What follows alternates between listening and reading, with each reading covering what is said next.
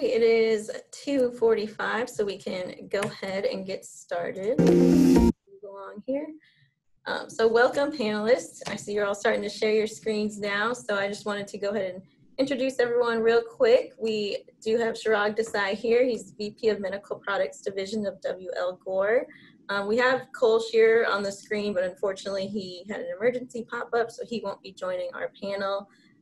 But that's okay. So we have a great lineup of other people here. We also have Sarah DeVasher Wisdom, President and CEO of Greater Louisville, Inc., Pernavir, President and Founder of Vsoft Consulting, and then we've got Conrad back on screen, Chairman of the AI Innovation Consortium. So welcome, everyone.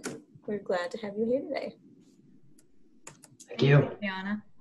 And Conrad will be helping kind of facilitate how the question gets answered and everything, but we do have 5 main questions we're going to pose to our panelists. That's kind of how it'll work. I can direct the first one, and then we'll kind of take it from there and see what we can get out of you all today. So the first question we've got for you all, how is your business or organization implementing AI? And I thought maybe, Perna, if you wanted to kind of start it off on this one. Yeah, thank you, Brianna. We at Vsoft, we have been implementing AI for both our internal applications as well as for our clients that seek our help through our AI practice. So as a talent-driven organization, we reviewed our recruitment processes.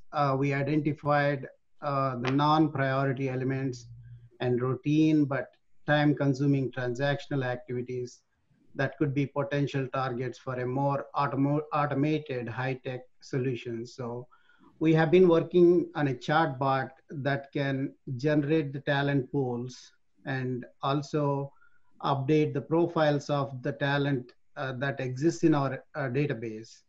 And also we use the chatbot to screen the first round applicants and also send email campaigns to prospects. And then the chatbot also allows us to conduct the interviews, coordinate the interviews, and schedule other logistics. So we have been working with various key stakeholders to identify key talent processes within the organization. And we want to focus on areas where there is a high levels of high-touch team involvement, like identifying and redirecting silver medalist interviewees for other immediate openings, and also contacting and interacting with identified talent for critical hard-to-fill positions, and also doing some on-site interviews and extending offers. So wherever there is a possibility of automating these processes and gain the efficiencies, we have been using and transforming some of these manual processes. We also have several chatbots and computer vision solutions that we developed for our clients. So there's a lot of activity going on AI side. Awesome. And then Conrad, if you kind of want to pick Yeah, on I'll take the over people, from I don't know here. how you want to. So thank you, Purna, for that. What I want to do is maybe follow this with Chirag, and then have Sarah have the last word, given that she's kind of sits outside of the say enterprise space and is more from the community and business development, or helping business develop operational support through AI. So Chirag, I know your company is a very large company, W.L. Gore, and you're one of the IT heads there. From the interactions I've had with W.L. Gore, I've managed to capture some of the core business aspects of what you guys do in terms of the fluoropolymer development and playing a lot in developing specialized components in healthcare. And I'm not quite sure, because it's such a holistic umbrella in which you can apply AI. Where do you see AI, or how are you using AI today, and where do you see AI being the most critical for you at W.L. Gore? Yeah, so Conrad, thank you for that. So as Brianna had mentioned, I'm a part of our one of our divisions. So we have a handful of divisions that we're broken up into. So I am with the medical products division within the umbrella of Gore, the enterprise as a whole. And so we're using AI, being new, and we're monitoring the evolution and the maturation of that within the healthcare industry, specifically within medical devices. And so we use it in a couple of different facets. One, that broad spectrum of where can AI help within devices itself. So if we're going to join a device with understanding signals, electrical signals throughout the body, what does that data tell us? What can we do? And what interventions can we do? And that's purely from a research academic perspective. What can it do us and how could we understand that better to improve patient lives, right? And so a lot of companies within the medical device space are looking at this, and we're definitely reaching out and working with our researchers, engineers, academia around this, leveraging white papers to understand what can that do in conjunction with our innovation center. And then we're also using it. Oops, sorry, Conrad, go ahead. No, I was going to say, do you find that this sort of exploratory work around AI and the deployments that you're working on, is it a easier path to develop these solutions internally or to reach out to AI vendors? Or is it a mixed bag of those two that is kind of facilitating your path forward? Yeah, I think it depends on our purpose here. And so being a engineering company, being about science, in the white space type of area, we're definitely reaching out and working with different vendors, right? So we're learning, we're absorbing, and definitely want to make sure that our products meet the needs of the patient, right? With a high degree of confidence. And how do we leverage this if we even can, right? And where does the research take us? And so we're working with vendors to help us in that space. And so I was going to follow up. So that's kind of one extreme. The other extreme that we're leveraging is we're starting to use third-party vendors and applications out there to really understand how can we apply AI in our supply chain? How can we leverage that within our operations? And so what does that do? And how do we become more efficient and optimize our processes, helping our customers, fulfill their needs, which ultimately, being in the medical device space, helps the physician or caregiver or the patient at the end of the day. And so we're doing a little bit of the mixed bag, as you said, Conrad. So one extreme, we're working with vendors, academia, researchers within the community. And on the other side, we're working with vendors and we're looking at what AI, the algorithms, the data insights, what does that bring us? And how can we internally mature our processes, our skill set internally, then to take it to the next level. So we're just moving into this, I would say, and hopefully as we deploy more, as we look into this, we're gonna improve our own maturation around this. And then ultimately, again, hopefully that we evolve the industry and help the people that rely on us and our products. Conrad, did that answer your question? Did that help? Sure, absolutely, yeah. So let me give Sarah the last word and rephrase the question here a little bit, since Sarah is the president of Greater Louisville, Inc., and the organization as a whole has a vested interest in the Greater Louisville companies and in the communities. So the question for you, Sarah, is how do you see AI helping communities, helping businesses within the Greater Louisville area? And how can you connect that to the efforts of GLI? Thank you, Conrad. That's an excellent question. As we have seen this pandemic continue, it's very clear that over 50% of the people that we work with are working from home, and that's within Louisville. That's also a national statistic. And we have seen AI really become very instrumental when it comes to identifying safe tasks. AI has been very helpful to the healthcare community specifically in helping to increase management of supply chains and minimize unnecessary travel, identify risk. We have really seen it a lot in the healthcare industry. I think it's really important for us all to embrace AI moving forward and really focus on all of the opportunities that it presents in career paths, in quality of life, in delivery of goods and services. So GLI has also noted that it's very difficult to implement AI mechanisms in the middle of a pandemic. So I think there was a lot of hesitation in the beginning before this to take on AI, to think that it's all robots or something. Everybody had so many questions if you didn't understand it. But now that we really understand it and have seen the benefits of it firsthand and how it can allow companies to really pivot, I think we're all seeing that we would have been smarter to implement more of these measures beforehand. And now going forward, I see a lot of companies beginning to do it more and more. Thank you. Thank you, sir. Appreciate it. I think we can go to the next question. Go ahead to the next question here. I'll read it out loud. How do you see AI reducing red tape in government for business growth? I'm going to start with Sarah on this question because I think maybe she has some insights here, at least at the state and city level. And maybe I'll with just a little bit of work that we've been doing with state and federal organizations, GLI being one of them, is that they've been very supportive of leveraging AI, right? And supporting of leveraging it for back to business, supportive of leveraging it for workplace development and work skill development. And I think that forward-looking individuals within organizations such as GLI, Sarah kind of articulated that earlier, see that and want to be able to implement processes and just disseminate information that can help businesses grow. So Sarah, maybe you can complement this question. Sure. You know, I really have noticed that AI is, I mean, it's a data function.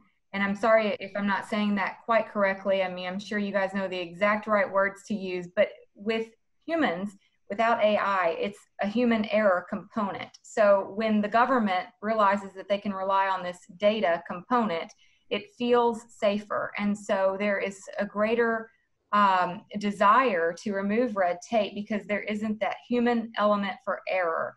Things can still go wrong with data, but it's far more certain. And so there has been a lot more of a movement toward reducing red tape than there would be otherwise. And in terms of business growth, it has really helped a lot of governments and businesses to make informed decisions. And again, it's relying on data as opposed to the human element. Healthcare organizations have relied on it a lot regarding critical shortages. It's given them the ability to estimate healthcare capacity. And I recently saw a statistic that 58% of large companies reported some form of AI implementation in 2019. And that's 11% up from the previous year. I think that that was all pre-pandemic as well. So it will be interesting to see what that statistic shows for 2020. Thank you. So Purna, I know Vsoft has, speaking about Vsoft in the third person, but of course I'm also a practice head there, a automation lab, and automation in some sense here with respect to red tape is a critical mechanism to break those sort of barriers, and maybe you have some other relevant ways in which you feel that AI is reducing red tape in government. So maybe you can speak to this a little bit. Yeah, Conrad, I think the first and foremost, reducing the number of regulations, this is something that many communities are doing in terms of reducing regulations by eliminating the redundant regulations. So combining them, consolidating them is a starting point. But also a lot of self-servicing by the citizens and also businesses so that the delay in servicing the citizens and businesses will be reduced. So using chatbots in a way that, a lot of these things can be accomplished. Like, for example, the USCIS recently implemented a chatbot where the chatbot guides the users to solutions for some of the simple questions that they may have, or directing them to proper websites where they can get the information that they are looking for, therefore reducing the line in which they are standing. So that's something that can be applied across the board with other services that the government provides, both for citizens and also businesses.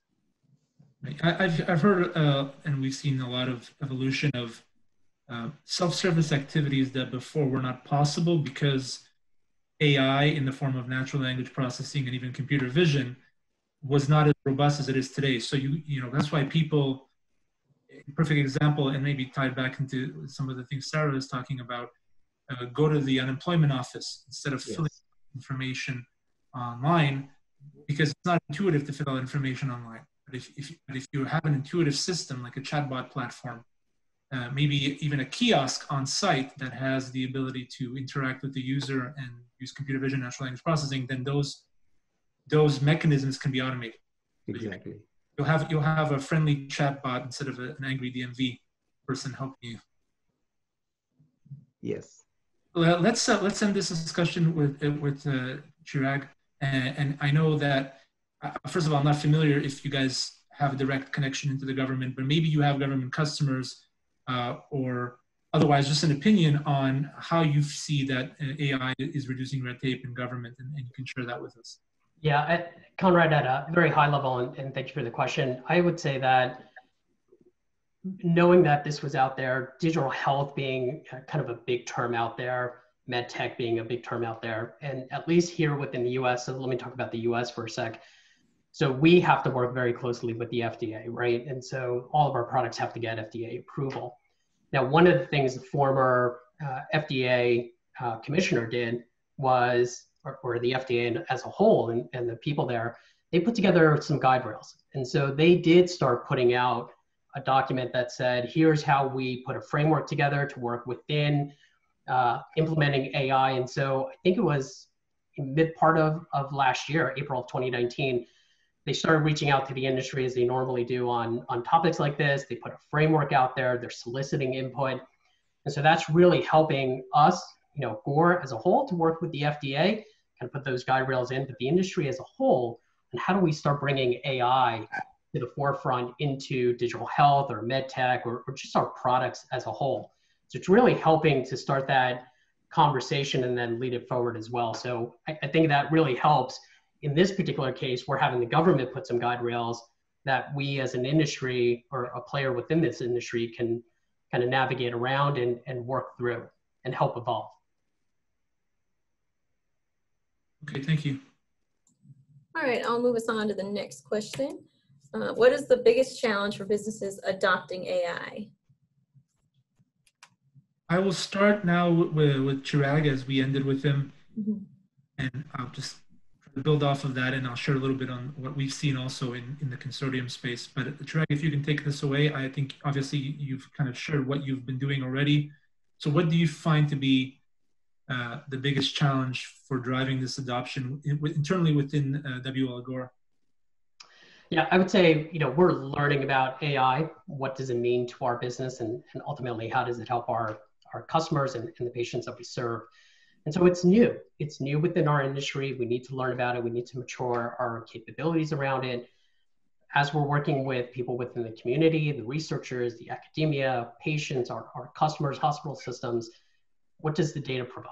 How does it provide that insight? And then what's the outcomes and the evidence that shows that it'll improve what we're looking to do? And so we have to take that all into account. And there's obviously a journey and a process to get there. So those are some of the challenges on a macro level. How do we get the data? Because we're talking about patients, right? In cases, if it's supply chain related, still IP, confidential in nature. What do we do with the data? Who owns it? What do those insights look like? And so I think we're also trying to work our way through, as the rest of the industry, what does that mean to us? Who owns it? What do we do with it? And how do we navigate within this regulatory environment that we operate in? Data sounds like an underlying theme here. I know maybe you didn't have a chance to be on earlier, but that is something that we've heard through various sessions as an underlying foundation for successful AI deployment, and a gap, whether it be just consolidating information in a relevant repository, collecting the information, having the information to be accurate. So all those things, I think, holistically apply to all businesses, and you're kind of resonating that here. So interesting point. Maybe I'll lead in now with Purna in terms of the biggest challenge of adopting AI. And Purna, I don't know if you have some specific ideas here, but I also wanted to touch upon, because you're a successful entrepreneur across different industries, IT being the one that we're seeing here today. I wonder if you can give us a flavor, both within Vsoft and maybe outside of Vsoft, as what you see to be a challenge in adopting AI. And you can pick any one of the other industries that connects with you. Thank you, Conrad. I think, yeah, our conversations with C-level stakeholders at different companies, from Vsoft in terms of a consulting firm trying to help different sectors, we see the pattern, and there are so many like hurdles to adopting AI, but there is a pattern. Like the top four that I can think of is like lack of a clear strategy of AI, and what's the ROI expected from that, and especially with the maturity of their center of excellence within their company.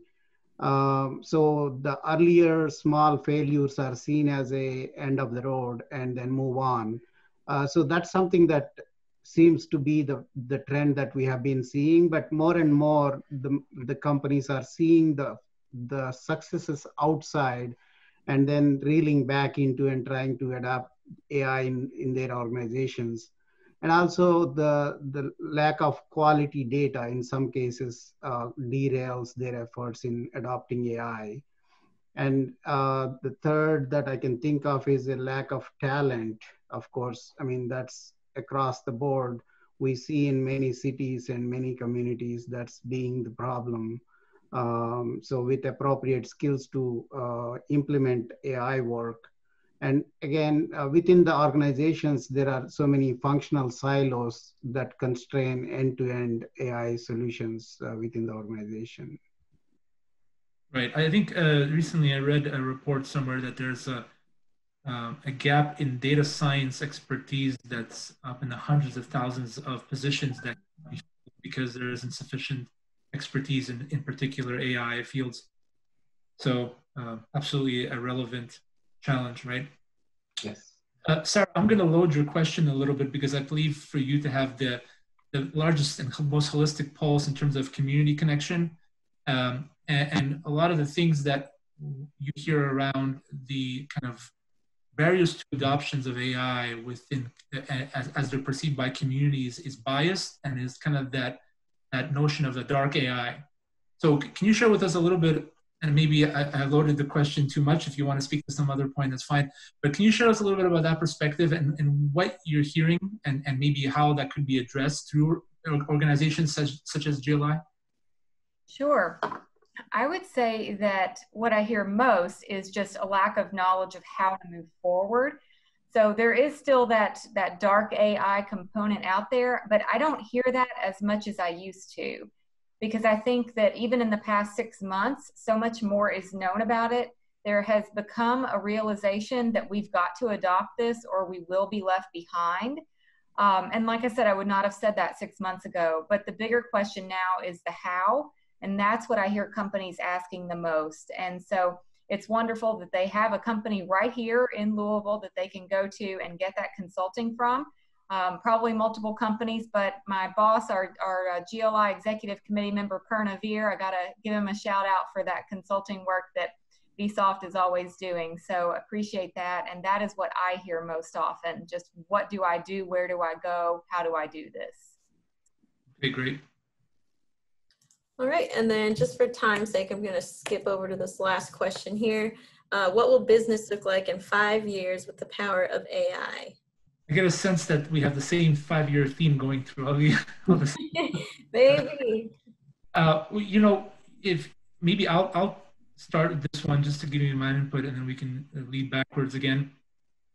So I think, you know, you've seen throughout these sessions different vertical markets that have maybe a different level of aggression in terms of their adoption rates of artificial intelligence for different reasons, either because they have a lot of work to do on the data end or on the infrastructure end to be able to actually deploy AI, and then you have other organizations that are leading with very sophisticated computer vision system, very sophisticated analytics platforms that can get insights around data in the finance industry. So it will look, as always, this question is answered different depending on what industry you look at. But I believe that one thing you're seeing, right, Sarah mentioned it, the acceptance levels are growing. Second is the need is growing. And also the accessibility to tooling, the cost effectiveness of these solutions, the robustness of their capabilities growing. So I believe, you know, within the manufacturing world, you're going to have a lot of growth in automating tasks in the smart city world, you're going to have a lot more deployments, leveraging computer vision, leveraging autonomous vehicle delivery and autonomous vehicle usage. So depending on the market, again, a lot of different evolutions. And of course, if you are someone in the audience looking to get a deeper insight, we can share more. But I'll then lead this off to Sarah. And maybe Sarah, you can share with me a little bit more from GLI's perspective and from the greater Louisville area's perspective. What is happening in the area right now, outside of this great event, that is kind of helping the greater Louisville take shape around artificial intelligence in the next 5 years? Glad you asked that question. In my opinion, our community will look like what we want it to look like in 5 years. And so therefore we have to do a lot of groundwork to get it there. We have to take an intentional focus on technology. In 2019, GLI named it the Year of Technology. And in doing so, we tried to bring awareness to the necessity of tech, the importance of tech, and aligning our workforce pipelines with tech. And then in that same year, Microsoft announced the new regional AI hub in Louisville, completely coincidental, but very exciting. So now we have decided to form a technology network that I believe John Lanis spoke about in one of your opening sessions. And so we have consulted with about 15 of the technology companies in our region. We have almost 2,000 tech companies in our region based on a study that we did a couple of years ago, right before 2019, when we named it the Year of Tech. So that network will focus on a few key things, and the strategic vision is basically building out that tech cluster. It will include things like developing a culture that is innovative and inclusive, focusing on creating several innovation hubs that are thriving, but most of all, making our region a location of choice for tech-enabled companies. That's what we're going to focus on. We're going to do that in a variety of ways. That includes working through the media to put ourselves on the map for tech. So in my mind, this is how we get to where we want to be, and that's a thriving tech hub. Let's focus on creating that network, making it strong, and making our region that location of choice for tech companies. Thank you, Sarah. Corna, maybe you can complement this from the eye of a company also in Louisville, but an international company. And where do you see I think AI will transform the businesses by reducing the costs, managing risks, and streamlining the operations. And in a way that we have learned all the lessons that we need to learn by now. I think this is the AI adoption is going to take off. And particularly, I see that 3 functional areas where I see a lot of growth in terms of AI, ROI from the AI projects. That will be sales organizations and marketing teams, and also customer service with all the projects that we have seen and what we are seeing in the pipeline. I think there will be a huge transformation in those areas. Chirag, we're going to save you for last here if you can share with us your perspective, and feel free to adjust that timeline, maybe think 10 years in the future, 15, to get creative. Where do you see AI 15 years from now within W. Al Gore? Yeah, so maybe definitely in W. Al Gore, I think we'll see more and more of AI, and I think that's because just the industry as a whole is moving there, right? So if I give you my opinion on AI as a whole, right, just 5 years ago, you guys have 5 up on the slide here. 5 years ago, this market for around AI was what I've seen numbers in research papers, white papers around $500 million, $800 million. You're looking at 2020, 2021, I'm seeing research papers talk about, and industry research paper on a global basis, of $7, $8, $9 billion. That's a huge trajectory, right? That's exponential in terms of what we're looking to do. And so I think that in itself will, in my mind, and we're seeing it already in manufacturing, we're seeing it in smart cities, we're seeing a commercialized market, right? A little bit more in front of us. And so if we do start seeing that awareness, that education, the adoption, the innovation that happens, then I think AI looks to be a very bright future. Now, we talked about the dark side of it a little bit, but there's a lot of positives related to it. And we're seeing the industry and the community kind of get their hands around this. And I think it'll be something that we as WL Gore and anyone in this industry has to take a clean look at and say, how does it help us improve what we're looking to do and the people that we serve? Absolutely. All right, and we are actually just out of time now. Unfortunately, we didn't get to the Q&A portion. There was a couple questions that came in, but like I've mentioned throughout the day, any questions that don't get answered, we are keeping track of them on our end, so we'll be sure to get them handed out to you in a post email or other form. You will see answers to these questions. So I just wanted to say quickly, thank you to all of our panelists for taking the time today. I know all of you have busy schedules out there, so we just want to let you get back on with your day. So thank you, everyone. If you have any final remarks, you can go ahead and say them now. Otherwise, we are good to go. No, thank you all, Sarah, Purna, Chirag, for your time here, and we welcome future collaboration with all of you as part of the AI Innovation Consortium. Thank you. Thank you. Thank you. Perfect. Thank you all.